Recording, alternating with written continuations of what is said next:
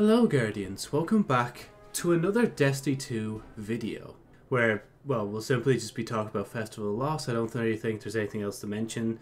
Obviously this is for the year 2021, just in case I forget to put it in the title, because I probably will forget to make sure to say that this is the Festival of the Lost 2021. But you never know, someone in the future's come back to look at this anyway and be like, what? How was Festival last year? Well, let me just say, at least for me anyway, for the first 4 to 5 days, it was actually a nice change of pace compared to the previous 3 years. And that just simply has to do with the fact that, well, we don't have the Haunted Forest this year, we have Haunted Lost Sectors. And obviously you could say, oh, another reskin of stuff we already have. And plus, they already do Legendary Lost Sectors, what's the point of this? But to be fair, I feel like they put a lot of effort into what they've done with the Lost Sectors. They could have just designed them Halloween-ish, had maybe the one boss at the end appear differently, and then you finish the activity. But no, they decided, you know what? This is our chance to tell some lore in-game through Halloween spooky stories about the headless ones, quote unquote. So if you don't know, there's 3 Lost Sectors available. One on Europa, one on the Moon, and the other one I can't remember off the top of my head. And, well, actually I will mention this right now.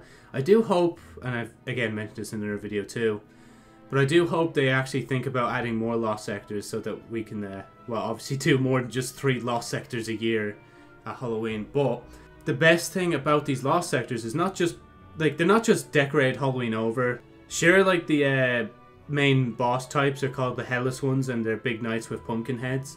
But Glint is also speaking over with, I think, a few other people. I think, Ikora might have spoke over the comms ones as well.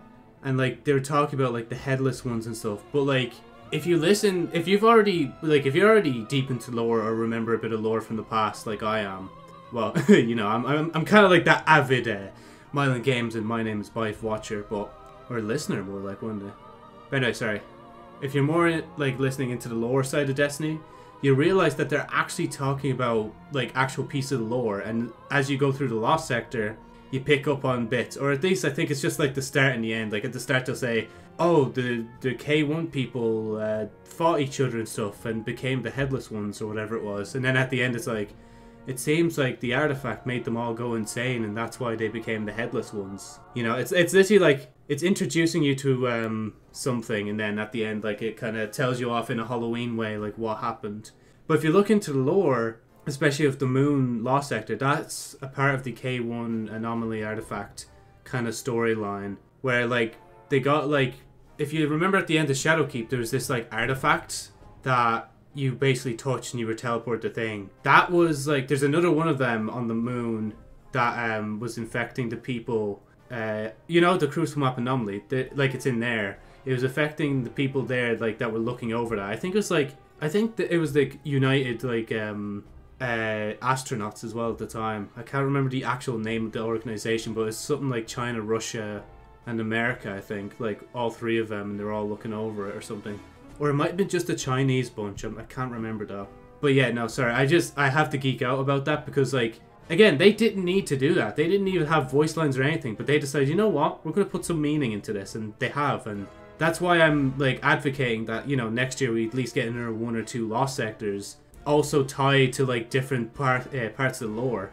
And plus, this event's free, so if you're free or playing this for free for the first time, and you go in and you learn just more lore to the game than just you know, farm the same strike 10 times over per hour, they might be you know, actually I'll hold on, I'll read a bit of the lore and I might play a bit more of the game, you know.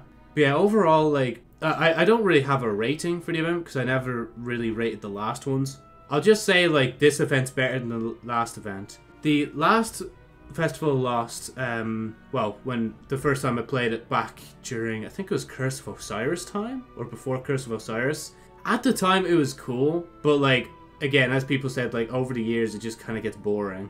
What we really need is the same events as last year, but a new event on top of it or something like that. Or maybe every year the events rotate in and out or something like that, I don't know. But even then, as I said though, the Lost Sectors for Festival of Lost actually will be a really good addition, Because, like, if lost sectors are removed in the future because of a destination going away, like, let's say, random sake again, like, that the moon's going, at least, like, they'll have the other lost sectors and hopefully made more by then. Again, I'm really hoping that they actually do make more and they don't just leave the event bare next year. Yeah, sorry, I want to move on from that because I'm talking too much about the lost sectors. I want to talk more about the overall event. So, obviously, you can get candy and you can buy the masks in... I was going to say in the store, but it's not. Well, 2 are in Eververse, but they're for Bright Dust. And obviously you can get all the little bits and bobs in there as well if you want. But they'll be available next year, so you don't really need to worry about that.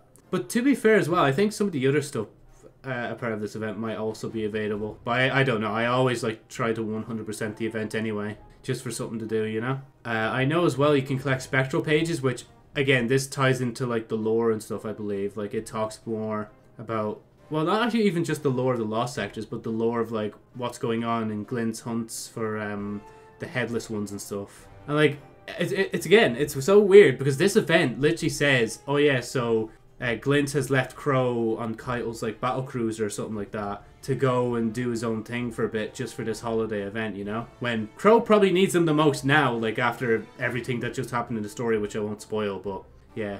Again, it's cool to see, like, even for, like, you know, a limited time event, it's actually like partially tied into stories in the game anyway. On top of that, I don't know, I guess I'm really happy like that everything's decorated Halloween again, and just I have a new reason to play the game if I want to. But other than that, again, I'm sorry, I'm just really happy with the event. There's probably a lot of things I'm missing, but to be fair, I haven't really been playing the event much. As I said, I've only played like the first 4 to 5 days. I only played like once yesterday to see how Freelance Trials is, which, if I do play more of that, that's another video for me to talk about my experience in that. But if I play right, I might actually be able to do decent in that. So if you just see randomly, all of a sudden, I have gone flawless, you know what's happened. But anyway, I think I'll leave this Festival of the Lost video here because I'm kind of just rambling at this point more than ranting. Because I'm, like, I swear I had a lot more to talk about, I just can't remember now, so again, I'll just leave it here. Thank you, Guardians, so much for watching this video. If you liked it, obviously like it. Comment on your thoughts of Festival of the Lost 2021 and, well, if you're watching this in the future, what they've added between now and then, you know, because that'd be a cool comparison, you know, especially because, well, actually, I might already be reviewing it again by that time. It depends, though, on what happens in the future. You never know, I could be dead, and maybe a ghost will come and revive me, and I'll be a Guardian in real life. Make sure to also subscribe and hit the bell if you do so desire. Thank you again, Guardians, for watching this video. Happy Halloween.